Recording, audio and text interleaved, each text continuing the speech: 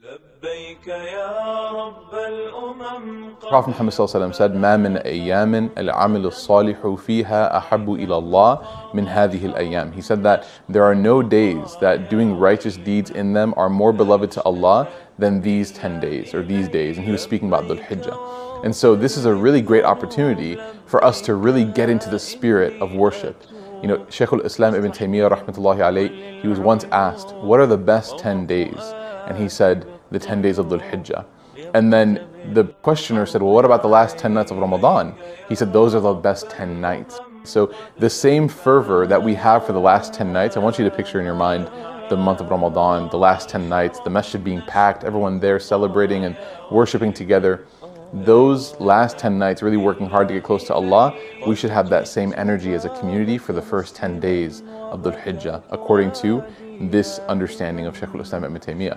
So what are some things that we can do? You know, if you're at Hajj, your itinerary is already set, you kind of got to go from here to there. You don't really have, you got to do all the sort of milestones of Hajj. You don't really have a shortage of things to do, let's say. But when it comes to being away from Hajj and still trying to benefit from DHUL HIJJAH, you have to come up with your own itinerary. And so I've come up with a list of things that I'm going to try to do, inshallah, and I request or I offer them, I suggest them to you to join me, inshallah. The first thing is, I'm really going to focus on trying to have a meaningful relationship with the Quran and really start it off these first 10 days. You know, the Quran is the spiritual nourishment of the soul. And if a person doesn't have that connection with the Quran in a meaningful way, they're going to be spiritually dehydrated. It's just a matter of fact. And unfortunately, a lot of us end up feeling that, especially after Ramadan is ending. So we have to really make an attempt, inshallah, and really make an effort to have a meaningful relationship with the Quran, to study it in a way that is sustainable for the entire year, maybe 5 minutes a day, but to do it consistently and to grow in that relationship. The second is to have a great relationship with the masjid. You know, Ramadan is super special for a lot of reasons, and one of those reasons is that everybody goes to the masjid and sees each other there and connects there. It becomes the hub for the community. So make it a point in these first 10 days to make a relationship, a standing relationship with the masjid, inshallah. The third thing I'm going to try to do, inshallah, is repair any relationships that I have that perhaps have gotten sour, or for maybe an argument, or just broke apart for whatever reason, or just became stale over time due to distance or lack of communication.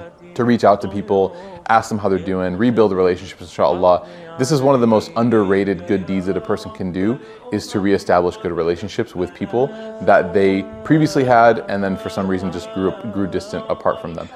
The fourth thing, inshallah, is to give sadaqah. You know, there's no shortage of opportunities to support, whether it's the refugees in Syria that are now migrating to other lands now, unfortunately, due to force, having to seek refuge in other places, whether it's Burma, whether it's Bangladesh, whether it's, you know, Central Africa, suffering from all these different sort of kinds of wars and struggles, you know, Somalia, for example. You can give and support, inshallah, or locally. You know, if you live somewhere where you can really contribute, inshallah, there's poverty everywhere and there's people in need everywhere. Make sure that you contribute to help solve that issue, inshallah ta'ala, in these 10 days.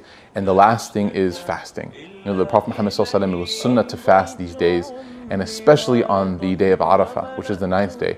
The Prophet Muhammad sallallahu alaihi wasallam was asked about the blessing and the virtue of fasting on this day of Arafah, and he said, "Yukaffiru as-sana al-madiya wal-baqiya." He said that doing this deed will expiate an entire year from previous and forthcoming. So you'll get that benefit of being able to get your sins erased from the previous year and the forthcoming year. What an amazing benefit that is for fasting one single day.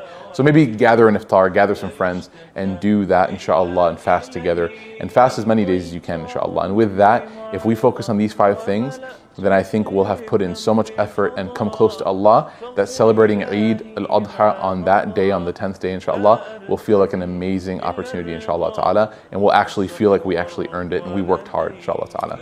So with that, I say congratulations on making it to the month of DHUL HIJJAH. Let's work hard, let's roll our sleeves up and get to work, inshallah, and I hope and pray that everyone has a great DHUL HIJJAH.